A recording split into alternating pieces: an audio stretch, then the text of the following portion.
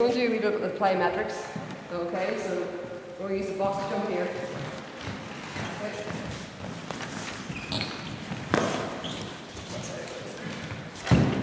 Okay. We're going to use plyometrics for okay, plyometrics is all about getting that source of power. Okay, so basically it's about control, support stability, and this is the different for these to protect the ACL. You see that guy going forward, goes on the ball, enough to catch a high ball. And here he goes for right ACL, came down the left, and there it went. There he was, jumping, landing, not used to plyometrics, ball went his knee. So we need to train the kids. Some say in these myths, they shouldn't do plyometrics work until they have at least about 12 weeks of program behind them. I'm sure you're jumping and landing every day in your training session. Alright, so basically what we're going to do here is there's 3 phases, and what we're going to do is just do the phase 1 of it, okay? And that's basically as far as we'll go for a while anyway. But phase 1 is 3 phases: box jump, single leg box jump, and single leg lateral box jump. Okay, so the first thing to do is okay. Again, the height all depends on how good your player is, alright? So the thing you're looking for is when the ball jumps up, you want him to land softly onto the box. Okay, we're just going to use this bench here. Okay, and basically the other thing is when he starts off, he'll be in a half squat. He must, not like that, he must land the same way he started off. Okay, so if he lands down like this, that means the box is too high.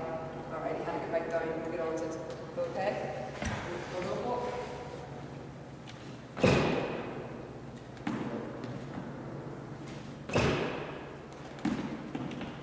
What you're looking for here is you go around the front, you watch him and watch me, we'll go together and tell us what the difference is, okay?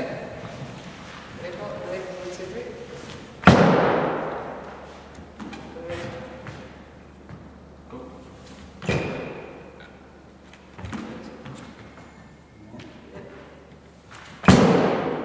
Maybe see the difference? Your hands are bigger. Right. Look at my knees. Alright, ready, 1, 2, 3. There we see my knees going in to go out. Have a look this time. So when I start off, I go up, my knees go in, and then I land out. Alright? Off it goes. I'm going to show you a bit further back so you can see. Right, so. Alright. Right or wrong? That's right. Huh? Right, right? Oh no, bad. Okay. That's bad. So I don't have control there. Okay. So basically, if you think about it in the air, my knees are coming in, I can land like that. What's going to happen? Knee goes. Alright, so I need to do a bit work on that. Now it was in the bigger box we did it on, that's why I stand further back. The way Paul does it, jump again, Paul, you can see the control he has in his whole body. Look how quiet that was that time. Right, so the more he's doing, the better he's getting. Alright? How many would you do? So that was, I think I have on the programme, it's, really good. So it's 5 jumps and repeated 3 times. Okay? Okay, so hi Catriona, how about you go there as well? This time we're going to do single leg box jumps, okay? Same thing again. You're facing forward, okay? So basically, what you're doing is, again, get in squat position and jumping and landing on it as softly as possible with your feet on the box. Off you go. Okay, oh, hold on. So again, you do 5 on the left leg, and then do the 5 on the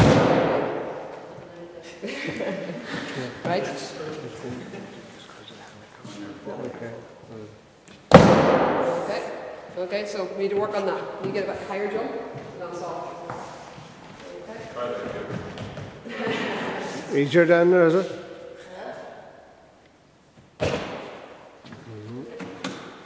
What I do both legs, obviously. Okay. So we'll start with smaller version. Can you take it? Okay, should have moved it lands on it, okay?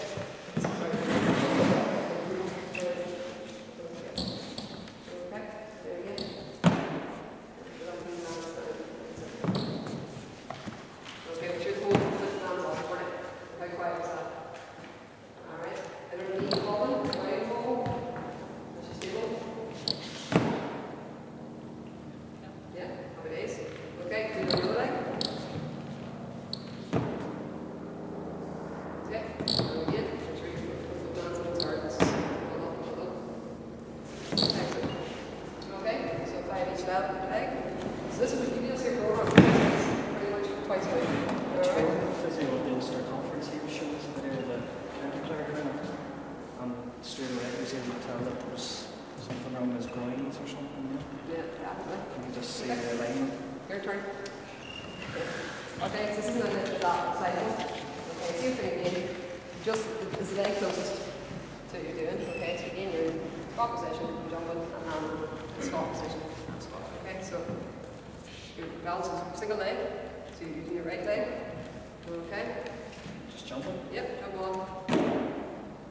Okay, again, now don't jump off, always walk off. Thank you for doing that, I forgot to mention that. Okay, so I'm going to step down, that's it. And again. That's it, well done. Another leg now.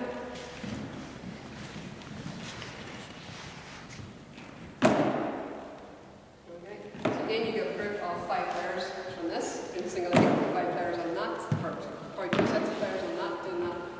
Rotate around, 5 minutes, 7 minutes, that's your 5 minutes. Okay, and you're basically training the body to get used to landing. Okay, getting stable.